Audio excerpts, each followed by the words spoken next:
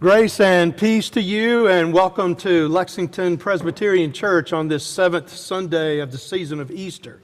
It's indeed a pleasure to have each of you worshiping with us here in person in the sanctuary or by Zoom and YouTube. So we hope that you find God's presence and peace in worship today. There are several announcements that need to be made this morning.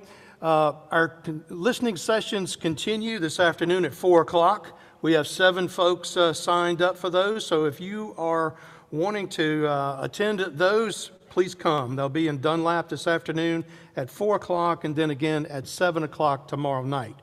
Then there'll only be 2 sessions left, next Sunday and Monday, so time's running out. Also this afternoon, Faith Villagers will meet, weather permitting, at 3 o'clock to chalk the church. And if the weather does not permit, you will be notified by email? Email. Okay, so be checking your email. It's 3 o'clock this afternoon, weather permitting. Also, our Pentecost offering, we'll be taking that up today, and so you can find those envelopes available in the narthex and also in the handicap access area out here. On June the 6th, we will have our summer schedule, and our worship will begin at 10 a.m. So June the 6th at 10 a.m. So please make your notes for that. Let us now call ourselves to worship. We are together today because Christ has claimed us. We are called to be the body of Christ in today's world. Who are we to make such a claim? Who would see Jesus Christ when they look at us? We have been called by Christ for a mission. The gathered community is sent out into the world. We are here to be equipped for ministry. We have been clothed as apostles of good news. Let us pray together. Watch over us, Holy God, as we take time to pray and to meditate on the continuing impact of Easter on our lives. Jesus Christ has become for us the measure of life. He represents to us your gift of love and eternal life. We are a resurrection people, no longer bound by fear of death, but freed to become witnesses to the light.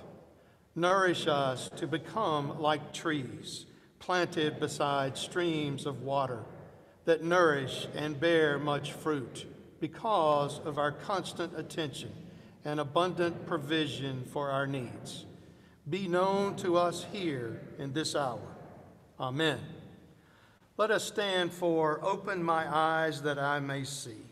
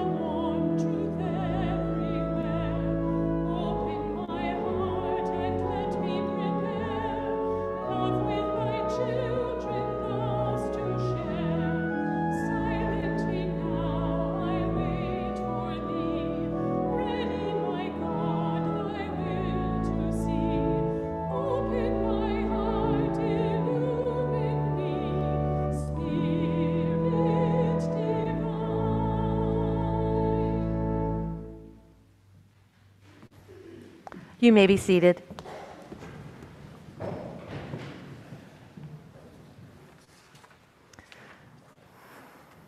Let us go before the Lord with humility and confess our sins. First, together by reciting the unison prayer of confession printed in your bulletin. Then we will observe silence for your own personal repentance. Let us pray. We have been called together into the church to live the resurrection faith, to embody Easter and touch lives as Jesus did. We have not done this well. Our vision has been narrowed and limited. Our testimony has been timid and self-protected. We listen to the wrong advisors and complain when things do not go our way. Forgive our limited commitment and low expectations that deny the body of Christ as the strong force for good that we are meant to be. Help us discover the delight and joy of full commitment, we pray.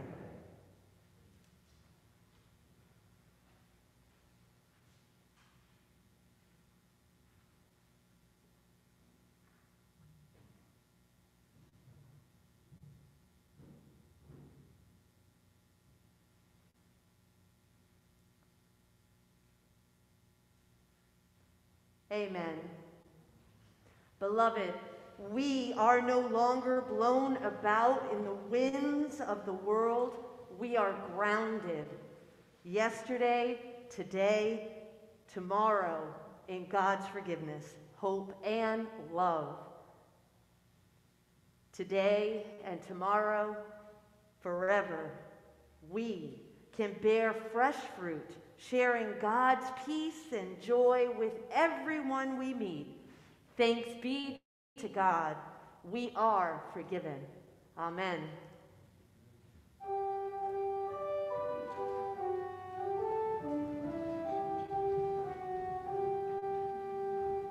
How blessed those whose transgressions have freely been forgiven, whose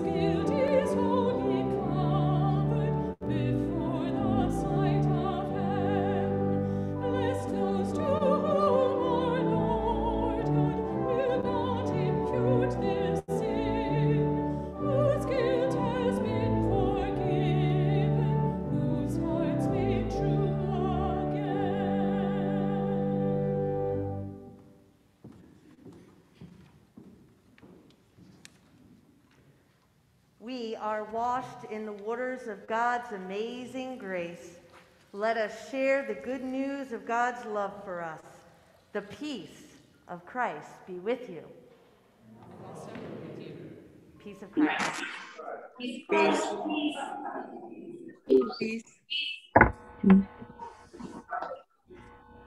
Peace. Peace, everybody. Good morning. Peace, everybody. First, peace. Peace. Or is this just one? Oh, no, there are two views. There's David. And there's Poppy.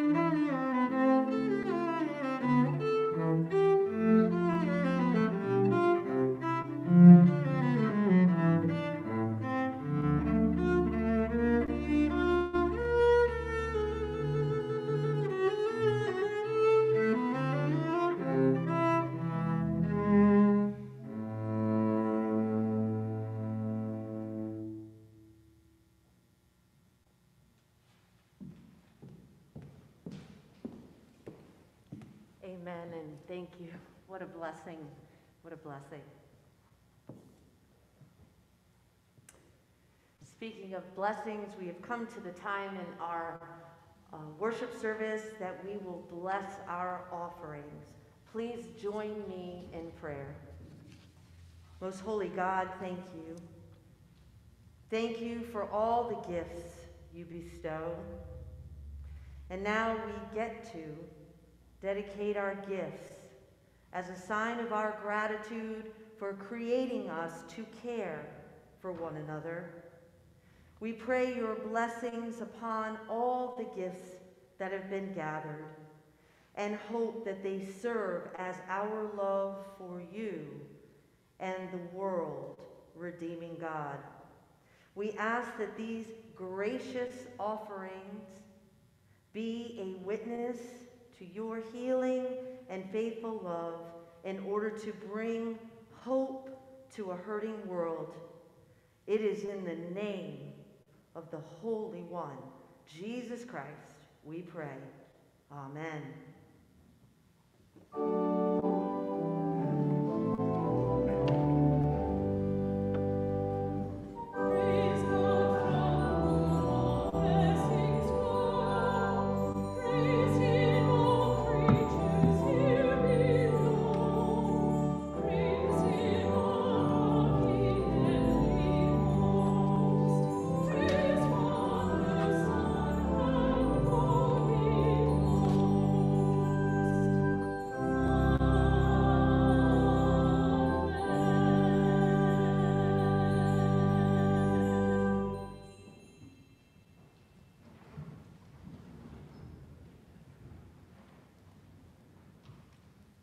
Let us pray.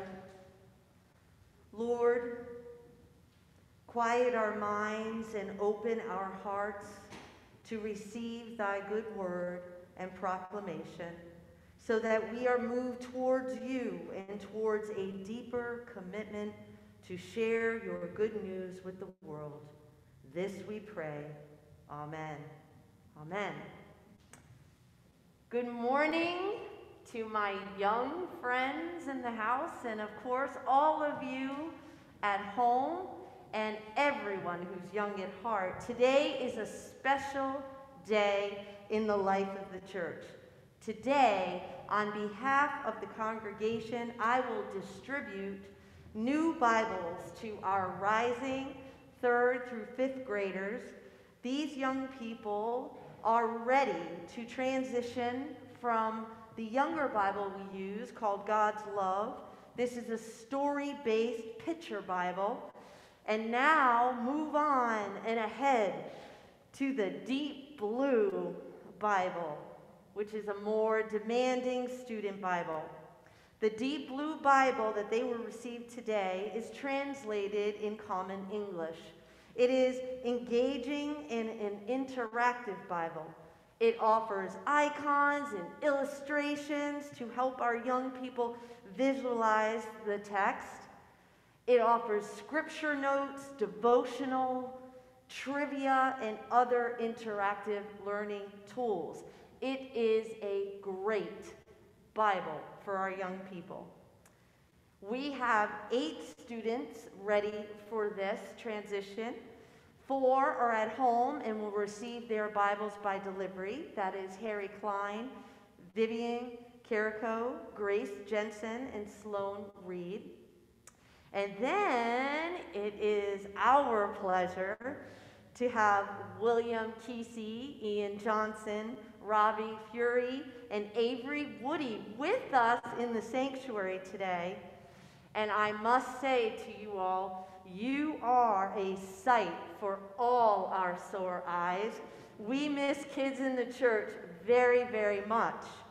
Well, today is a special day for you, and I'm going to have you come forward now, and I would like you to space yourselves out. So, William, will you kind of come up, please?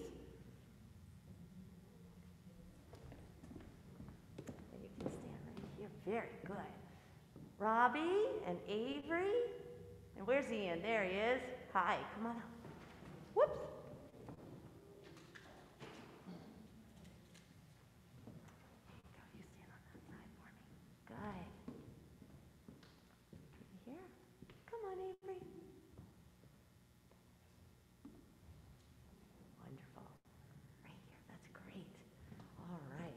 Well, as I said, Pastor Kelly, and you guys can turn and face me first, and then we'll do that presentation. Okay, so as I said, today is a very special day for you. You are receiving a new Bible, and the Bible, as you know, is whose story? What do you think? Whose story is the Bible? God's story. Thank you, William. It is God's story. And as we gift this Bible to you, we are doing so that you get to engage in God's story in a brand new way. You are going to have so many tools available to you in this Bible. And the best part of all, it teaches us not only about the great and wondrous work of God, it teaches us about his Son, Jesus Christ, right? And you all know that. So I am so excited to give you this Bible. And then we're going to have ourselves a prayer.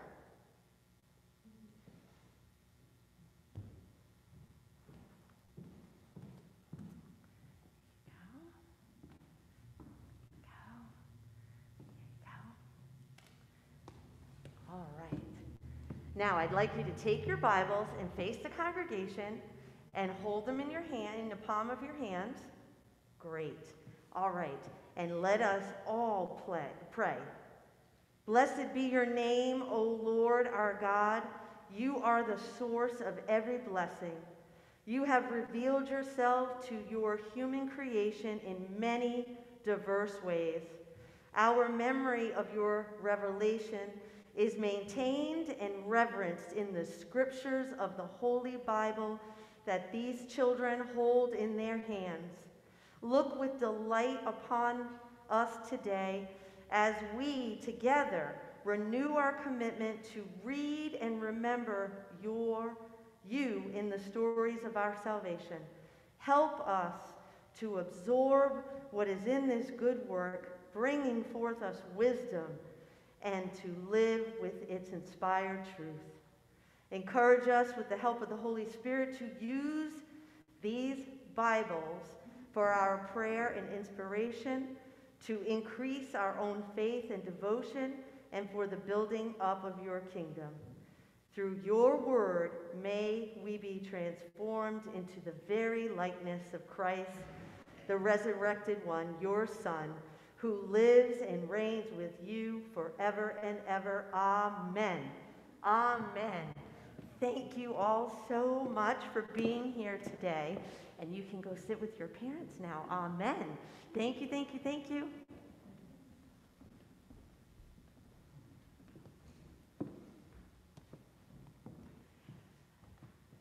I remember when I got my first Bible, I was raised Catholic, and at my first Holy Communion, I was given a teeny tiny white Bible with the teeny tiny print in it.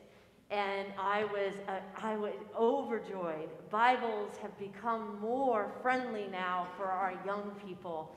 And this one is exceptional, and we give great thanks to you, the congregation, for allowing us in children's ministry to present these Bibles to our rising 3rd through 5th graders. Amen. The first reading today is from 1 John chapter 5, verses 9 through 13. Listen for the word of the Lord. If we receive human testimony, the testimony of God is greater. For this is the testimony of God, that he has testified to his Son. Those who believe in the Son of God have the testimony in their hearts. Those who do not believe in God have made him a liar by not believing in the testimony that God has given concerning his Son. And this is the testimony. God gave us eternal life, and this life is in his Son. Whoever has the Son has life. Whoever does not have the Son of God does not have life. I write these things to you who believe in the name of the Son of God, so that you may know that you have eternal life. This is the word of the Lord. Thanks be to God.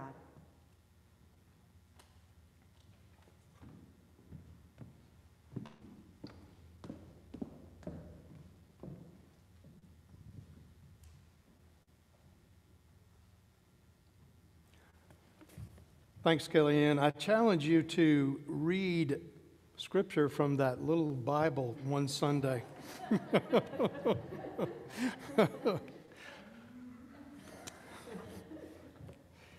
Our Old Testament lesson this morning is the first Psalm, and it occupies one of the most pivotal places of all Scripture as the introduction of the Psalter, which is undeniably the premier devotional text in Judeo-Christian tradition. It's fitting then that given this context, that the compiler of the Psalter did not choose to begin with a psalm whose words cited David as its author or gave instructions for musicians or singers. Rather, this psalm, and with it the whole Psalter, begins with devotional instructions on what it takes to live a holy life. And so hear now the word of God beginning in the first verse. Happy are those who do not follow the advice of the wicked, or take the path that sinners tread, or sit in the seat of scoffers. But their delight is in the law of the Lord, and on his law they meditate day and night.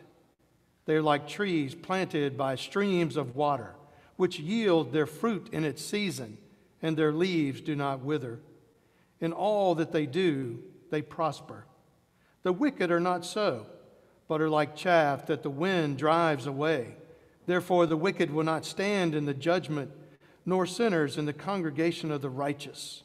For the Lord watches over the way of the righteous, but the way of the wicked will perish. This is the word of the Lord. Thanks be to God. When you hear the words moon and stars, you probably think about the night sky, astronomy, or space exploration. What you probably don't ponder is watermelons. Moon and stars is the name of a particularly valuable dark green spotted variety of watermelon. It has yellow specks called stars and larger spots called moons.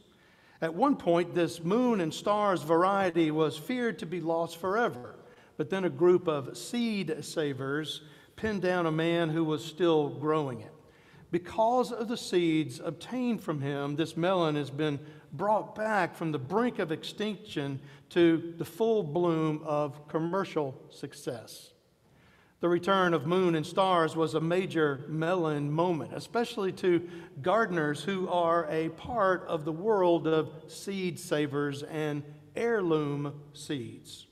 An heirloom seed is a type of seed that has been passed down through several generations, usually transmitted by seed savers who want to keep a distinctive variety alive. Heirloom seeds are planted by people who want to enjoy fruits and vegetables that are a taste of the past, if you will.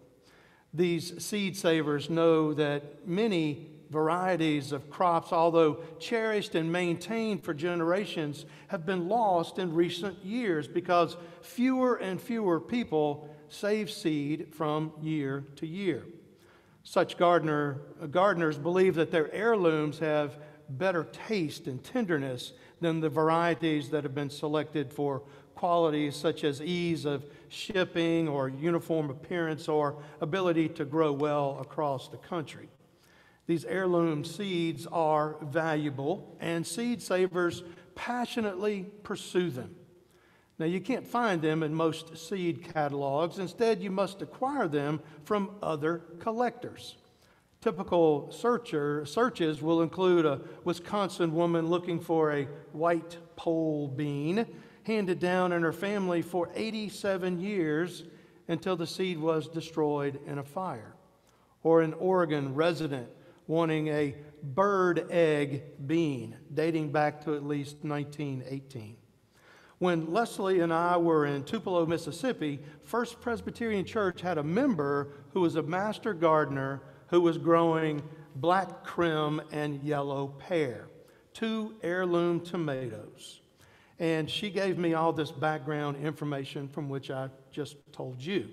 And she grew them successfully and continues to share her heirloom seeds. It's certainly true that heirloom seeds have priceless genetic traits. When old varieties of food crops are not maintained, the gene pool for a crop grows smaller and smaller, and this could lead to increased disease and pest problems unless some of those old traits are reintroduced. And so heirloom crops are not only delicious by themselves, but they can enhance an entire community by protecting it from disease and destruction. Now, I know all of you know the gardener's prayer. I found it, and it is from an anonymous source, and it goes like this. I plant the seed. You make it grow. You send the rain, O God. I work the hoe. My premise today is that the church is like a bag of heirloom seeds. Its thing is mission, not melons, although the psalmist in our text today does mention the trees planted by the streams of water, which yield their fruit in its season, and their leaves do not wither. In other words, the psalmist is describing what we could call an heirloom tree giving off heirloom seeds, and we should be careful to pass on the same genetic material that makes these righteous trees righteous to the generations that follow us. So what are the characteristics of these heirloom trees that the psalmist uses as a simile for the righteous person? And how do we preserve these qualities in future generations? The first heirloom quality is expressed in the negative, and the second is in the positive. Righteous people see themselves as against or apart from the culture. They also attend to the Word of God. The righteous are described by 3 negatives. They do not follow the advice of the wicked. They also do not take the path that sinners tread. And finally, they do not sit in the seat of scoffers. There are a number of approaches a Christian can adopt toward the culture. We can accommodate, we can assimilate, or we can agitate. In other words, we can try to get along and go along with the culture to avoid seeming anachronistic. Or we can completely internalize the culture so that a Christian in the culture is indistinguishable from the unbeliever.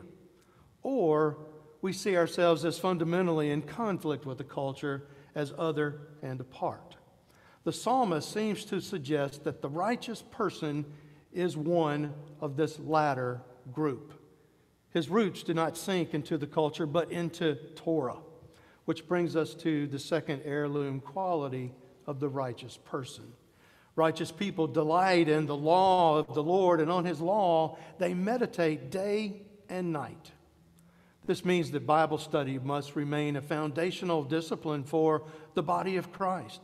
Study that involves a passionate and persistent investigation of what God is saying to us today through the ancient words of Scripture. On this basis alone, it's fair to say that the church is facing a desperate shortage of righteous people and is therefore in dire need of some heirloom seeds, because when it comes to a knowledge of Scripture, the current generation as well as the one that preceded it is fairly illiterate. We may have the persona of serious students of the Bible, but as they say in Texas about cowboy wannabes, this is for you, Weeseys, big hat, no cattle. Now, several years ago, and I'm dating myself here, Jay Leno moved into his audience one night to ask some questions about the Bible. Well, they didn't fare too well. He says, name one of the 10 commandments. God helps those who help themselves, someone ventured. Name one of the apostles. No one could. Finally, he asked them to name the Beatles. And the answer came ringing forth from the crowd, John, Paul, George, and Ringo. Now, granted, Leno's live audience is not your typical church crowd. One study reported recently that fewer than 16% of Christians read the Bible every day. Now, this does not bode well for the church that would prosper in all that they do. We need to retrieve some heirloom seeds to recover the righteous person, that person who is willing to agitate against the culture and who is grounded in the Word of God. Such discipline is reminiscent of Aristotle's concept of virtue. Aristotle thought of virtue as a state of character gained by repeatedly performing good actions.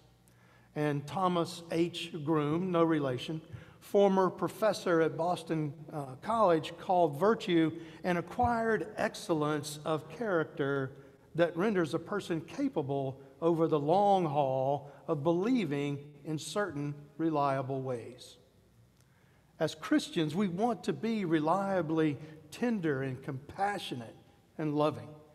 And the best way to achieve this is through day-to-day practice, repetition, and hard work, always making an effort to walk with our Lord Jesus Christ. Best of all, this active and visible lifestyle does an excellent job of communicating value to the next generation. Young people are always looking for role models, and they will naturally imitate adults who show admirable patterns of behavior. Whether we demonstrate fidelity in marriage, an appreciation for education, a commitment to generous giving, or a pattern of compassion toward our neighbors, children will watch us and imitate us and receive the characteristics of whatever seed we transfer to them. Another point. Heirloom seeds are not meant to be hoarded. They're designed to be shared and multiplied and passed through the generations. And finally, the seed that we save and share should have spiritual disease resistance. Now, this is derived from passionate spirituality and vibrant community life in a church where people focus on Jesus Christ, enjoy hospitality and laughter, and experience loving relationships. In most congregations, this is going to happen best through healthy small groups, men's breakfasts, Sunday school classes, youth group, and on and on.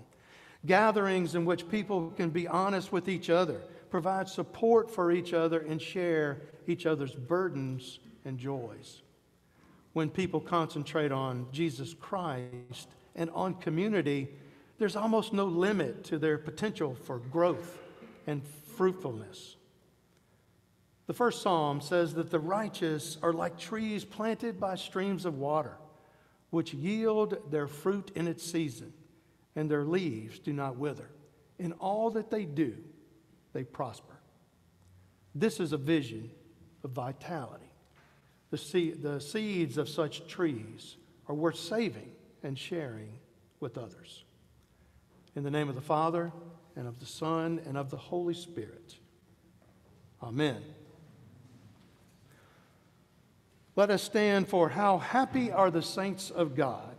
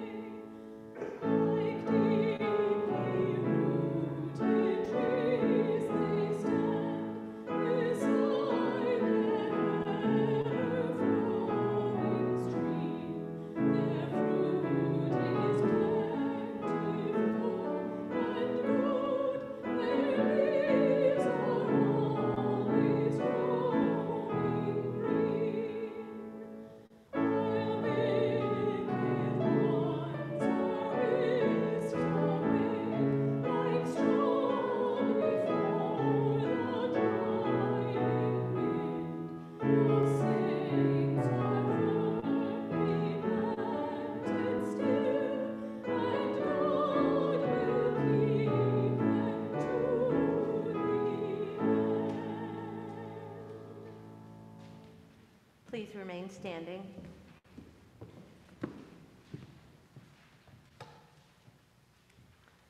Let us affirm our faith together, reciting the affirmation of faith that is printed in your bulletin.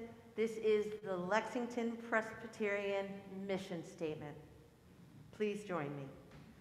We believe God intends for us to be sound in our faith, our service to one another, and our mission to our Lord Jesus Christ beyond our walls and doors.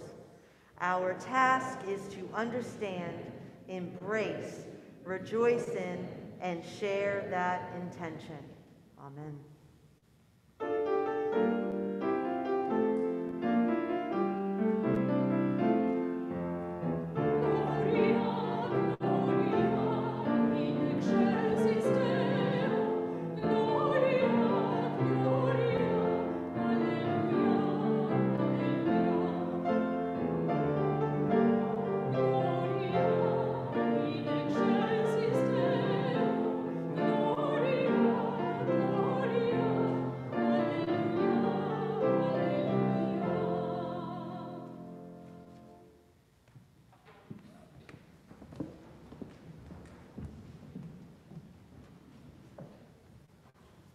Let us turn to God in prayer. God of wisdom, power, and majesty, who are we that you should look with favor upon us? Yet you have written your law upon our hearts that we may know of your righteousness. You sent the prophets. They teach us obedience. Your Spirit guides us. We have assurance that you will never forsake us. Christ Jesus reveals all that we know of you. We give you thanks for his redeeming love in spite of our wayward behavior.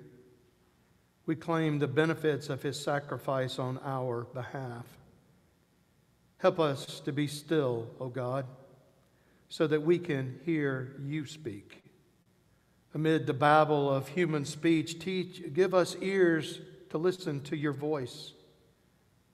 As demands are made and pressure mounts, put us at ease and sustain us by your presence. As we meditate on the love of Jesus, may the hope he gives be a haven of rest and renewal. O Lord, help us to find the discipline to be more faithful. Time passes quickly and our tasks are undone. Translate our desires into commitment and keep us from putting off decisions that demand energy and effort.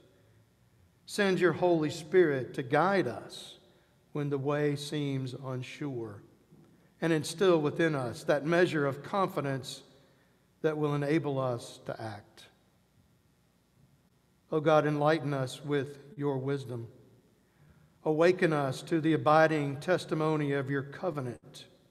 Illumine the dark places of our nagging doubts. By your power, O Lord, make us bolder and better disciples.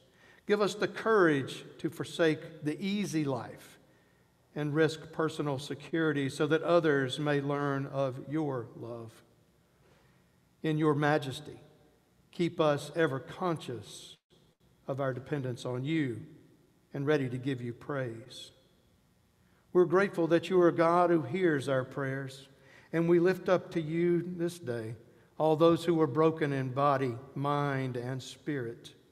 You know each and every one by name, and you know their needs even before they reach our tongues. And now let us pray the prayer that Jesus taught us all to pray, saying, Our Father, who art in heaven, hallowed be thy name. Thy kingdom come, thy will be done, on earth as it is in heaven. Give us this day our daily bread, and forgive us our debts as we forgive our debtors. And lead us not into temptation, but deliver us from evil. For thine is the kingdom and the power and the glory forever. Amen. Let us stand for I Sing a Song of the Saints of God.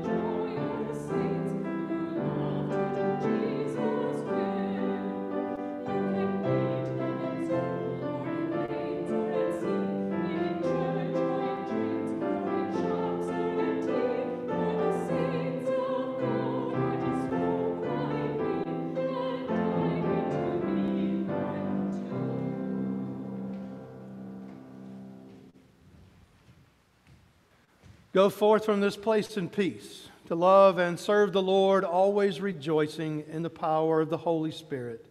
And now may the grace of our Lord Jesus Christ, the love of God, and the fellowship of the Holy Spirit be with each of you now and forever. Amen.